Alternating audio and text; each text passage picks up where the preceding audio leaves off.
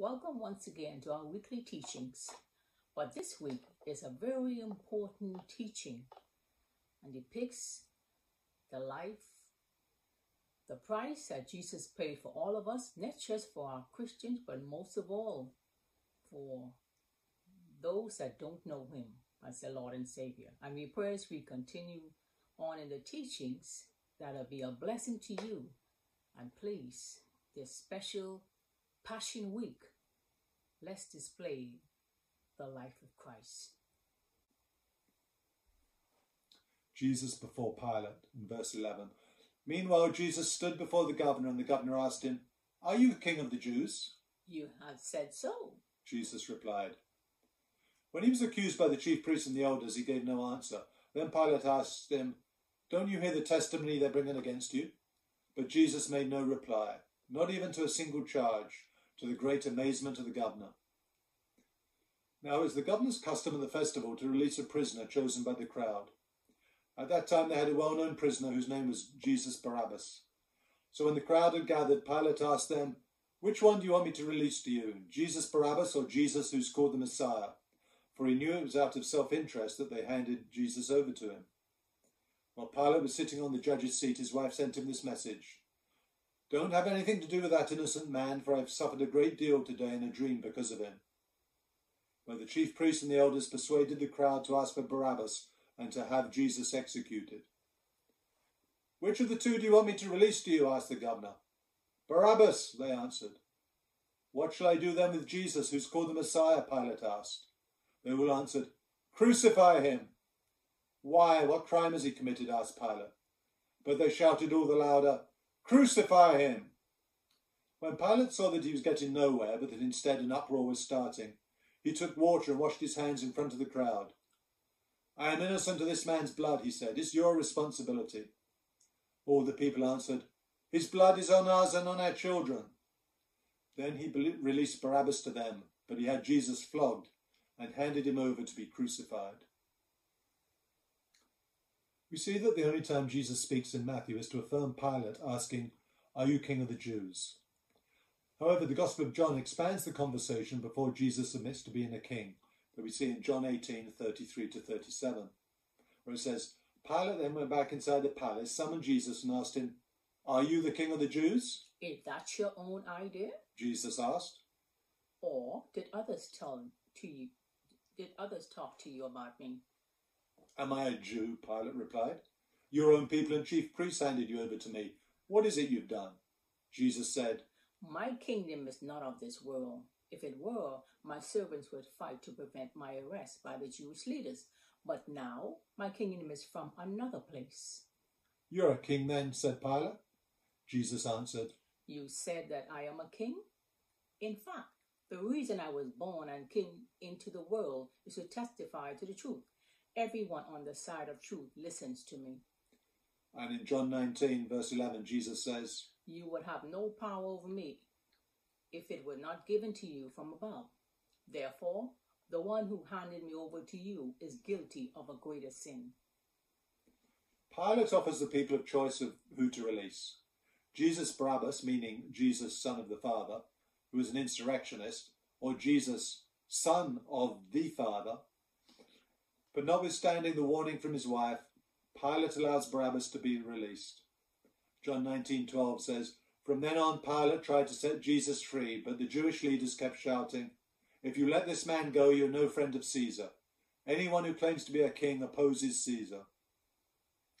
Worried about the claims of allowing an opponent of Caesar to go unpunished, which could bring about Pilate's downfall, Pilate relented and gave Jesus up for crucifixion.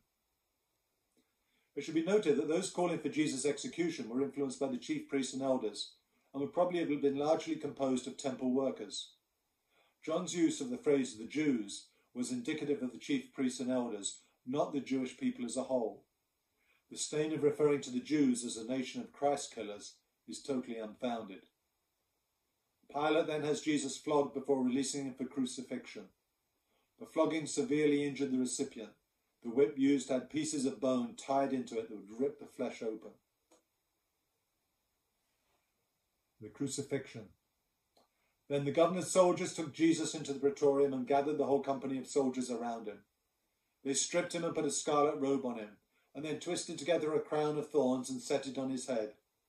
They'd put a staff in his right hand, then they knelt in front of him and mocked him. "Hail, King of the Jews," they said. They spit on him and took the staff and struck him on the head again and again. After they mocked him, they took off the robe and put his own clothes on. Then they led him away to crucify him.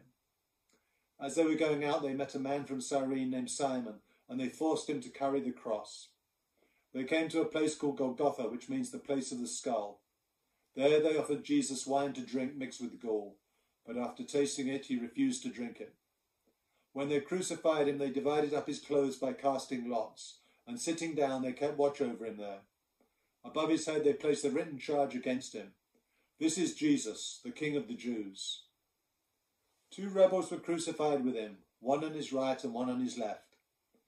Those who passed by hurled insults at him, shaking their heads and saying, "You who are going to destroy the temple and build it in 3 days, save yourself. Come down from the cross if you're the Son of God."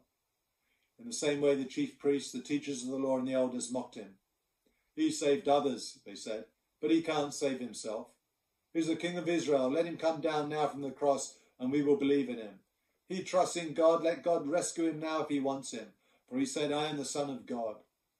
In the same way, the rebels who were crucified with him also heaped insults on him. From noon until 3 in the afternoon, darkness came over all the land. About 3 in the afternoon, Jesus cried out in a loud voice, "Eli, Eli, lema sabachthani," which means, my God, why have you forsaken me?" When some of those standing there heard this, they said, "He's calling Elijah." Immediately one of them ran and got a sponge. He filled it with wine vinegar, put it on a staff, and offered it to Jesus to drink. The rest said, "Now leave him alone. Let's see if Elijah comes to save him." And when Jesus had cried out again in a loud voice, he gave up his spirit. At that moment, the curtain of the temple was torn in two from top to bottom. The earth shook and the rocks split and the tombs broke open.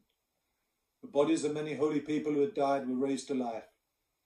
They came out of the tombs after Jesus' resurrection and went into the holy city and appeared to many people. When the centurion and those with him who were guarding Jesus saw the earthquake and all that had happened, they were terrified and exclaimed, "Surely he was the Son of God." Many women were there watching from a distance. They had followed Jesus from Galilee to care for his needs. Among them were Mary Magdalene, Mary the mother of James and Joseph, and the mother of Zebedee's sons. Crucifixion was designed to be a cruel and humiliating punishment. Prisoners normally carried only the crossbeam to the execution site. Death was normally by suffocation, as pressure on the body prevented the person being able to breathe. Crosses could take on many shapes, as the Romans often improvised.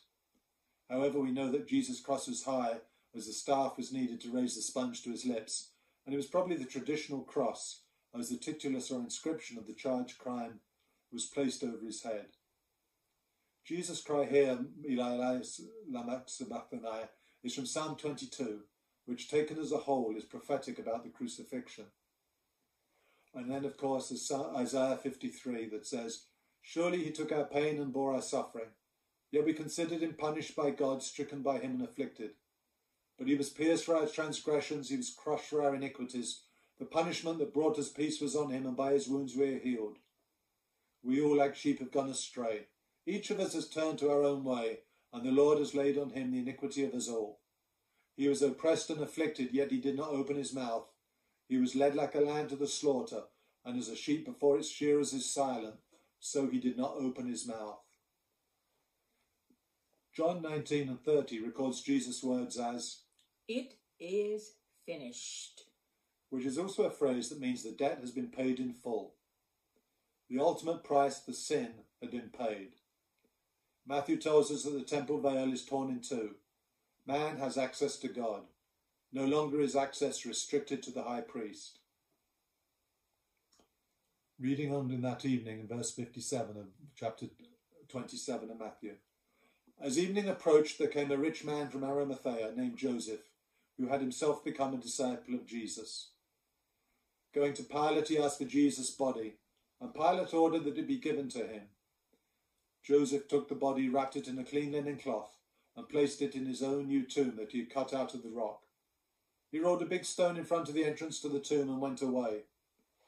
Mary Magdalene and the other Mary were sitting there opposite the tomb.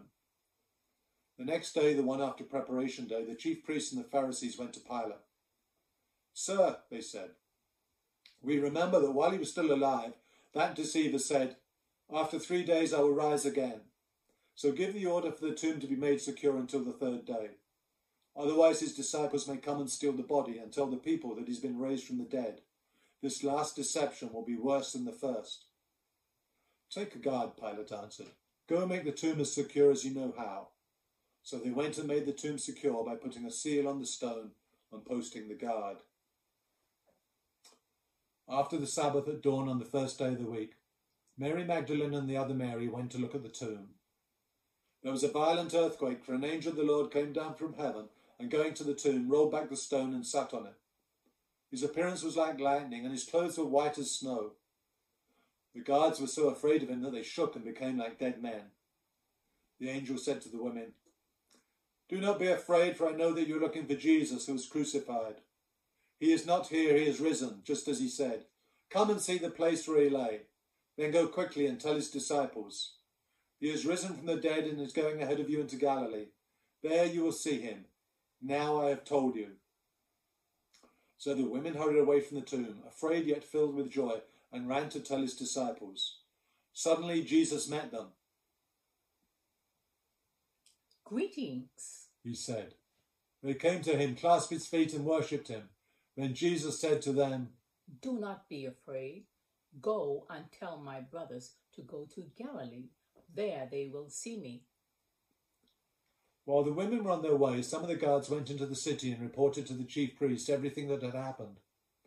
When the chief priests had met with the elders and devised a plan, they gave the soldiers a large sum of money, telling them, "You are to say, 'His disciples came during the night and stole him away while we were asleep.' If this report gets to the governor, we will satisfy him and keep you out of trouble." So the soldiers took the money and did as they were instructed, and this story has been widely circulated among the Jews to this very day. Then the 11 disciples went to Galilee, to the mountain where Jesus had told them to go. When they saw him, they worshipped him, but some doubted. Then Jesus came to them and said, "All authority in heaven and on earth has been given to me.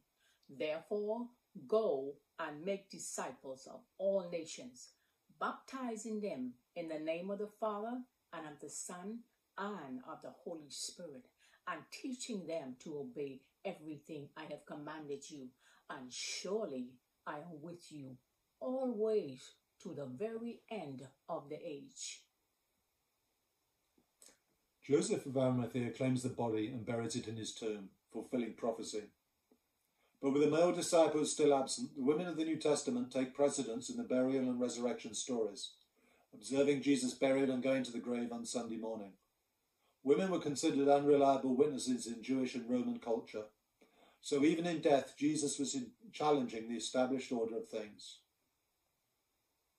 The officials bribed the guards to say the body was stolen. If they were Roman guards, they could have been put to death for sleeping on duty. In requesting the guard for the tomb, the Jewish leaders described Pilate as Lord and Jesus as an impostor. The religious people have things the wrong way around. The most important words in history are found in Matthew 28:6. "He is not here, he has risen. He who laid down his life has taken it up again." Jesus goes on to appear to the disciples. Matthew only focuses on the Galilee appearance when he gives them the Great Commission. The disciples that we last saw running away on Jesus' arrest become changed men. Peter, who denied Jesus 3 times, is given the chance to affirm his love for Jesus 3 times and becomes the rock that Jesus had prophesied. Thomas, who says, "Unless I see with my own eyes and feel with my own hands, I will not believe," retorts, "My Lord and my God," in John 20:28. Jesus then gives a word through time to us in verse 29, when Jesus says to Thomas, "Because you have seen me, you have believed. Blessed are those who have not seen and yet have believed." And what then about Judas? If he had not killed himself, would he have been restored by Jesus? The answer is undoubtedly yes. Judas had sinned, and so had everyone and us. And for Paul tells us, all have sinned and fallen short of the glory of God in Romans 3:23. Judas could have been saved if he had lived and repented and called on the name of Jesus. It doesn't matter what we've done in our past. Jesus can save us. Romans 4:25 says, he was delivered over to death for our sins and was raised to life for our justification. And so this Easter, open your heart to Jesus and accept him as Lord and Saviour of your life. And if you don't know Jesus today, then why don't you accept him and pray this prayer along with us? Dear God in heaven, I come to you in the name of Jesus. I acknowledge to you that I'm a sinner and I'm sorry for my sins and the life that I've lived. I need your forgiveness. I believe that your only begotten Son, Jesus Christ, shed his precious blood on the cross at Calvary and died for my sins, and I am now willing to turn from my sin. You said in the Bible that if we confess the Lord our God and believe in our hearts that God raised Jesus from the dead, we shall be saved. Right now I confess Jesus as my Lord. With my heart I believe that God raised Jesus from the dead. This very moment I accept Jesus Christ as my own personal Saviour, and according to his word, right now I am saved. Amen. Amen. And if you've prayed that prayer, then you're now in the kingdom of God and you have eternal life through Jesus Christ. So if you did pray that prayer, then send us a message on our Facebook page or through YouTube, and join up with a church that can continue to develop you and discipleship you so you can learn the things of God, and also in becoming a follower of our Facebook page, you'll continue to have future teachings available to you. And we just thank God for you. This Easter is a great time for celebration. Yes, Good Friday was a time of mourning, but as the word says, joy comes in the morning after a time of mourning. And the morning is Easter Sunday, and the resurrection, when everything that Jesus said that he would do, he did. And we have salvation through Jesus Christ. May you be blessed for reading the word and hearing the word. Amen. Amen. And I want to add that, yes, it is a glorious and memorial time for believers, but most of all the sinners. We were all sinners at one time. But the price that Jesus paid for us today, in this specific time, is a good time to either rededicate our lives back to him and be thankful and say, Father God, I thank you that I am mindful of the price that was paid for me. From today on, continue to renew my faith and strengthen my unbelief. And we say, thank you, Father, for everything. For making a way where Jesus is the way. He is the only way. He is the truth and the life. And because he lives, we can live also. Happy, blessed Easter.